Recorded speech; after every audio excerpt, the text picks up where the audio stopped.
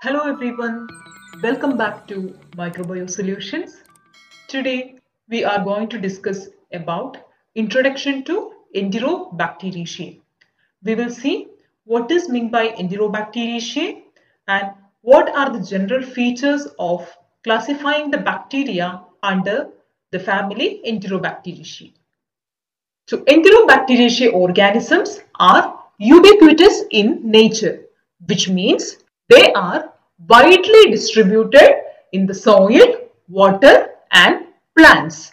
They are also present as a part of normal intestinal flora of humans and animals.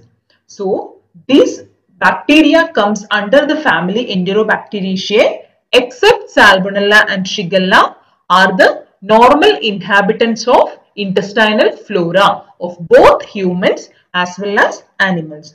Thus, they are also called as coliform bacteria. Since they are the commensals of intestine, they are also called as coliform bacteria. And members of this family Enterobacteriaceae are non-sporic, which means they do not produce any spores.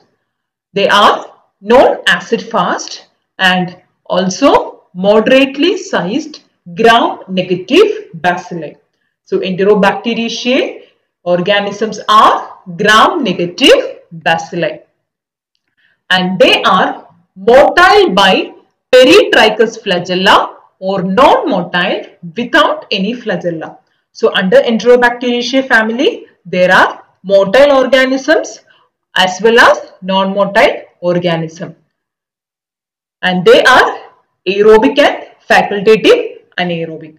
They are not obligative anaerobic organisms in Enterobacteriaceae. They are aerobic as well as facultative anaerobic organism, and they grow readily on ordinary media because they are non-fastidious. Since the bacteria comes under Enterobacteriaceae are non-fastidious, they can grow on ordinary media like nutrient agar, and they ferment sugars with the production of acid with or without gas. Okay, they ferment sugars, especially glucose. All the bacteria comes under Enterobacteriaceae ferment the sugar glucose with the production of acid with or without the production of gas, and they reduces nitrate to nitrite, and they are catalase positive. They produce the enzyme catalase which will reduce hydrogen peroxide into hydrogen and releases nascent oxygen. So this is a characteristic feature of the family Enterobacteriaceae, and these organisms are oxidase test negative. They are oxidase negative. So oxidase test is an important test by which the members of this Enterobacteriaceae family are being distinguished from other fermentative and non-fermentative gram-negative bacilli.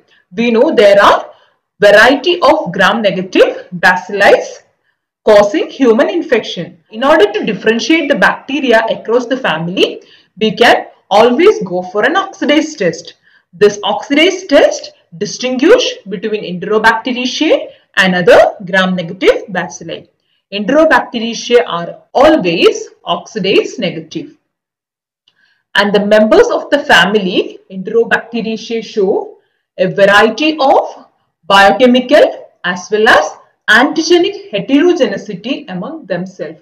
They do not show a common biochemical or they do not share any common antigenic properties. And Enterobacteriaceae organisms causes a variety of diseases in humans.